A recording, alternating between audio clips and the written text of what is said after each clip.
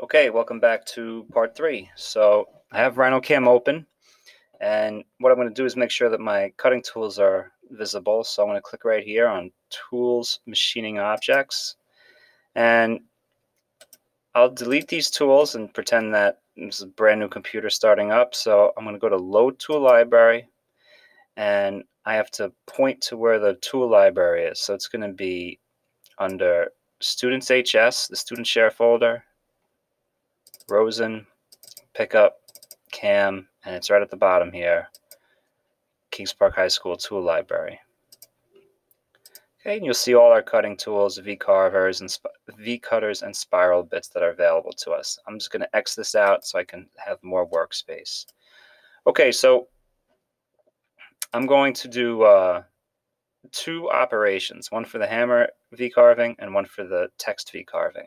So what I'm going to do first is actually select my stock first. So here's my, I'm going to double click on this stock, and it's going to automatically create a box stock for me. The only problem is that it's not in the right spot. So first thing is we want to tell RhinoCAM that the corner coordinates for the stock is going to be 0, 0, 0. And those coordinates are going to be located on the top southwest corner of the stock. Okay. It does kind of figure out the length going this way, width going this way, 11 by 11, but the height it doesn't know. We're going to set that at 3/4 inches for 3/4 inch plywood. So I'm going to hit OK. I can double check that by looking in the perspective. So double click on top, double click on perspective, and you can see here that the stock is located on the origin with the origin on the top southwest corner. So that's good. Okay, going to go back to top view, double click on perspective, double click on top, and I'll now, I'm going to hide my stock layer, and I'm going to select the hammers. And now with them highlighted, I'm going to go to Machining Operations, 2-axis, and then V-carving. Okay, so this first tab right here, Control Geometry, this represents the curves that are selected. So this closed curve.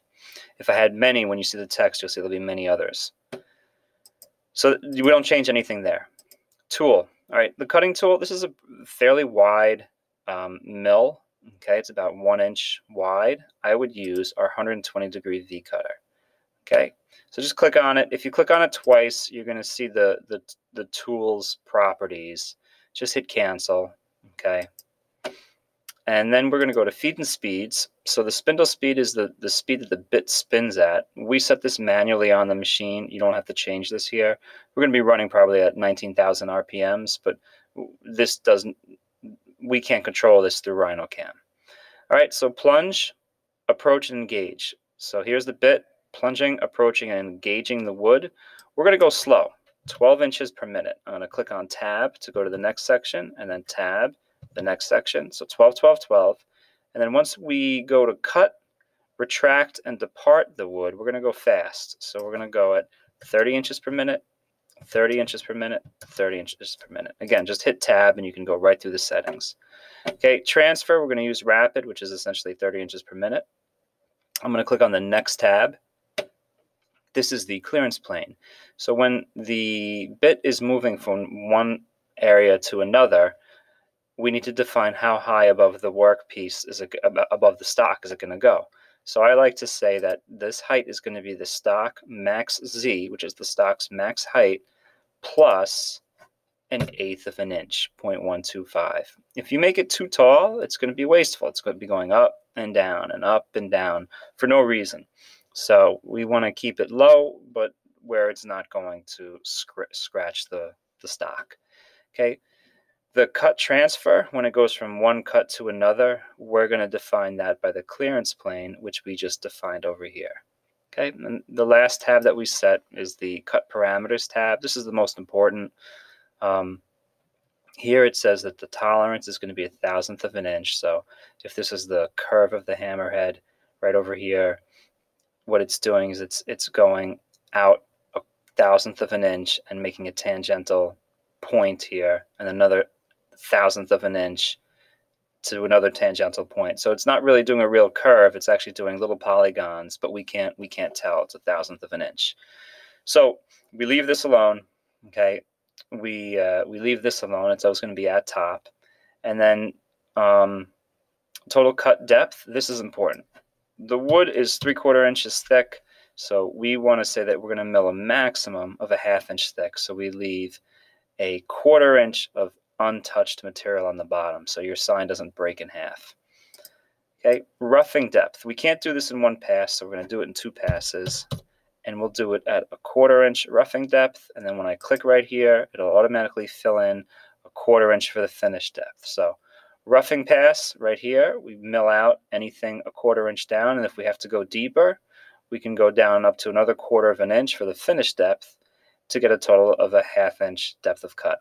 Okay, if we were doing metal, you could divide those up even more over here so that we can have nice polishing operations, but we're just doing a wooden sign. I'm going to click on generate right now. If you made a mistake, you can just hit save and then go back to it later, but I'm just going to click on generate, and a little window pops up here, and it compiles or generates the tool path. And we can go to simulate and then click on simulate and play, and you can watch the simulation. I recommend watching it in the perspective. Okay, so I click on setup 1 to see the blank stock, simulate, play, and then there's the carving. I'm going to hold down shift and right click to pan, and then right click and hold that and move to rotate, and inspect the V carving. Okay, so this is going to look good. We have a couple islands here, but they got milled, so when they get painted, we won't see them. But I think it looks really good. Nothing weird. Okay, I'm going to go back to program and then back to my top view. And before I do anything, I'm going to actually copy this operation. Okay, so I don't have to do it all over again. So if I just click on it, right click, copy, click underneath it, right click, paste, I've just copied the operation. So what I'm going to do is I'm going to click on the, I'm going to double click on it, and the control geometry here, I'm going to remove everything. So I'm going to go to remove all, and then I'm going to say select curve or edge regions. And it says, all right, what curves do you want to mill in this operation? I want to do all of these right here. And then I'm going to hit enter. Now you can see all the different closed curves that I have. Okay, so I'm just going to hit save. And before I get confused, because they both have the same names, I'm going to rename this one Hammer 120V. Okay, so it's milling the hammers with 120-degree V cutter. And then this one, I'm going to go back in. Okay, so I'm going to double click on it. The tool, this is rather thin. Okay, I'm going to do a 90-degree V cutter. Okay, feeds and speeds 12, 12, 12, 30, 30, 30. Clearance plane is going to be 0.125. Cut parameters 0.5. Roughing depth 0.25. Finish depth 0.25. And then I'll generate. Okay, so now let me simulate this. Simulate play. Okay, that looks pretty good. I'll double check it in the perspective. And yeah, it looks actually really nice. Okay, I'll zoom in. I think that'll be pretty good. Okay, if any text is thinner than 1/8 of an inch, a lot of the times, you may want to change this bit to say the 60-degree V cutter. So I'll just show you how to do that. I'll go to 60-degree, generate. It updates the tool path. Simulate, play. And you can see it actually is now cutting in a little bit deeper. Okay, I actually think that'll be better. I could fill this in with paint a little bit better than the 90-degree V cutter. So I'm going to rename this one as Woodshop Text 60V. Okay. All right. So let's get an idea of how long this is going to take us to mill. So I'm going to click on Setup 1, right click on it, and go to Information. Okay, you got to do Setup 1 so you can get all the machining operations in this. So here it shows me my 2 V carvings or machining operations. They're both clean. The cutting tools, the cut speed, the number of go-tos, and the total milling time. So 8 minutes. Sounds pretty good. Okay, I'm going to save this. Okay, here's the confirmation. File successfully written into my folder. And now the last thing we have to do is post. okay, for in RhinoCAM. So I'm going to double click on my post processor here. Now this computer remembers my settings, but you will have to change these. So you're going to probably see postability systems. What you have to do is point RhinoCAM to the folder where the file is located. So right here it says folder where post-processor files are located. So I'm going to go right here. I'm going to pretend it's going to look like yours. So you're going to do this PC, student share, Rosen, pickup, cam, and then just hit OK. All right, and then it'll show it up, and ShopSaver KPHS. Yours is going to default to an NC file. Our machine prefers to use TAP files. So you're telling it when you post this, meaning basically when you create the file for our machine, create it as a TAP file. So I'm just going to hit OK. All right, everything is set. So I'm going to post these two operations. So I'm going to click on Hammer 120V so it's blue, and I can see that it's selected. I'm going to right-click on it and go to Post. So it says it's going to post and save the file in my 2020 HammerSign folder, and it's going to be called HammerSign _ Hammer 120V. The post processor is a TAP file, and this is my my current post processor. So that looks good. I'm going to hit Post. There it is. Back in the 80s, if you were an NC operator, you would have to type this before they had nice computers and software. Okay, I'm just X out.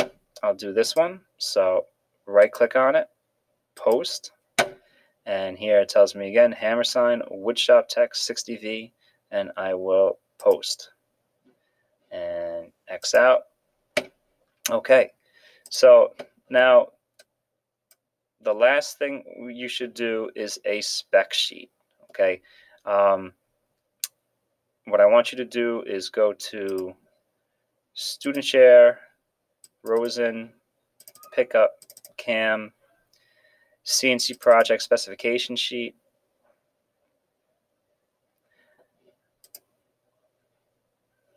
Okay, take this, put your name,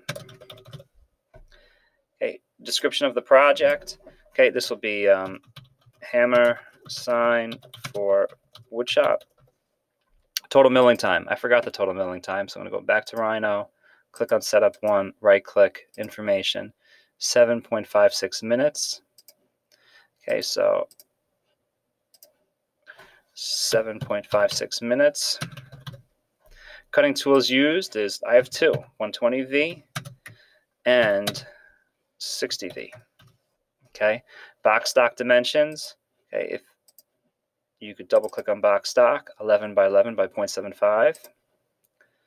Okay, so 11 by 11 by 0.75. Okay, any special considerations I should know about this project? There is a tool change. Okay, that's kind of important. And then take a print screen or a snip of the simulated display. So we're going to go right here. I'm going to do Setup 1, Simulate, Play. Okay, and once it's done, down here in the search bar, I'm going to type in snip. Take the snipping tool and do a new snip. I'm just going to take this right there, edit, copy, go back into my Word document, edit, paste, make sure it fits on one page, and then save this file, save as.